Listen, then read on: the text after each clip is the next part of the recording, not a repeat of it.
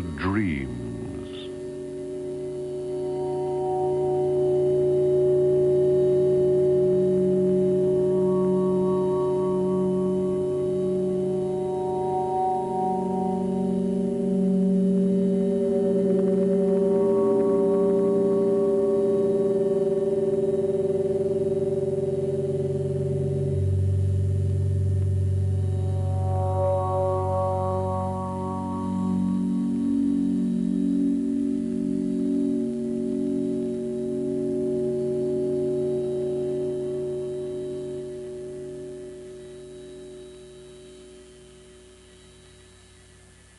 I'm being followed and pursued by something. And I could feel that there was somebody behind. I was running and I was being chased. I'm running down the street, into a house, through the house. Down the stairs. Out the back, and I was being chased. Faster and faster. And I ran for all I was worth. My clothes were dragging me back. I was running away. I was running. And I ran. So I run along the corridor and I run up the stairs. I keep running up these stairs and round the corner. I sometimes run down the stairs into the corridor and I keep running and running and running. My legs wouldn't go quick enough. I couldn't get my breath to call out. I was running away. I was running very, very fast. Somehow I couldn't stop running. I was running and I fell over the mountain. There was the crocodile chasing me. I was running. There was the crocodile chasing me. I swam as fast as I could to get away from the crocodile, and the crocodile suddenly changed into a lion, and then that changed into a tiger.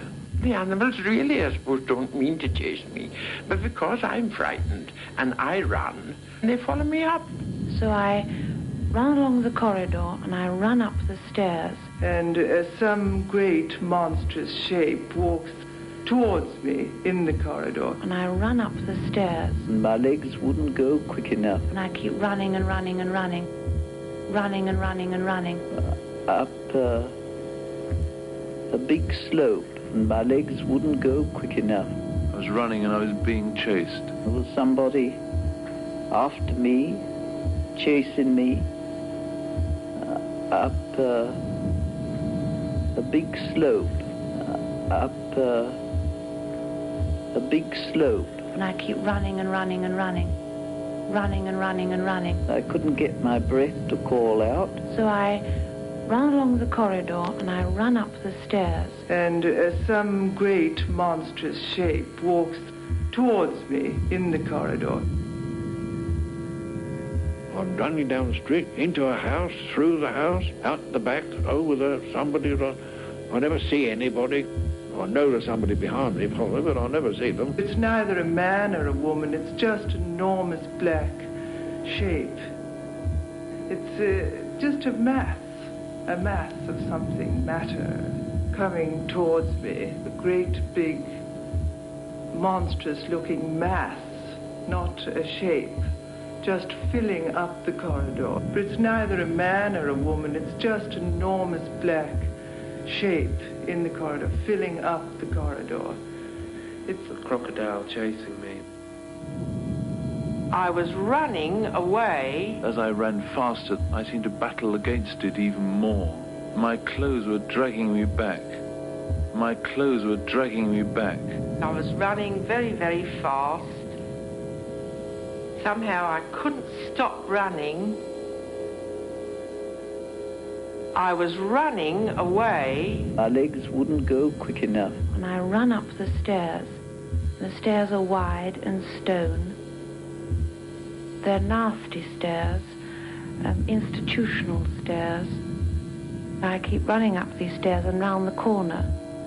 I can't go right to the top. I just hide round the second corner, hoping no one will see me. And then if I hear somebody, I sometimes run down the stairs into the corridor. And all the time this terrible fear that I'm only in my white Liberty bodice, only in my Liberty bodice. I'm being followed and pursued by something. I'm never quite sure what it is. This feeling of running down a staircase. I can still see the staircase, a very wide staircase in an old house. Big carved banisters. They go down in short flights. At the end of each flight, there's a large stained glass window, and I run down the stairs faster and faster, and there's something which is following, gets nearer and nearer, and I don't know what it is. I have the feeling that it's something which is about to envelop me in some way. It's just this feeling of being followed and pursued. I'm running down a corridor. I'm being followed and pursued by something. I could feel that there was somebody behind and I was being chased. And I ran for all I was worth till I got to the edge of the cliff. And just as I was getting to the edge of the cliff, I couldn't remember anymore. I can see this corridor stretching into the distance.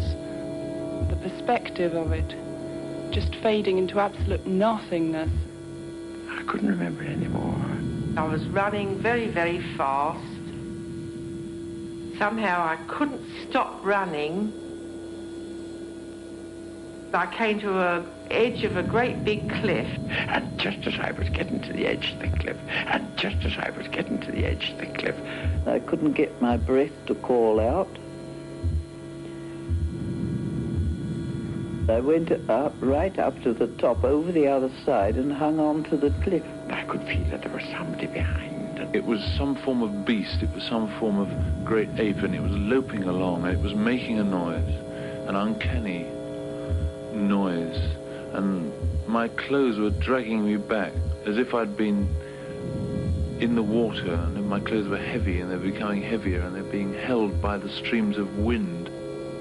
As I ran faster, I seemed to battle against it even more, and it seemed more difficult to stay on this edge. It was very dark all the way round, and it was a very sharp edge. I knew that if I watched and kept breathing properly, I could keep on the top of this ridge. Then I sort of felt myself falling over the cliff. I was falling. Falling over the cliff. Falling over a cliff.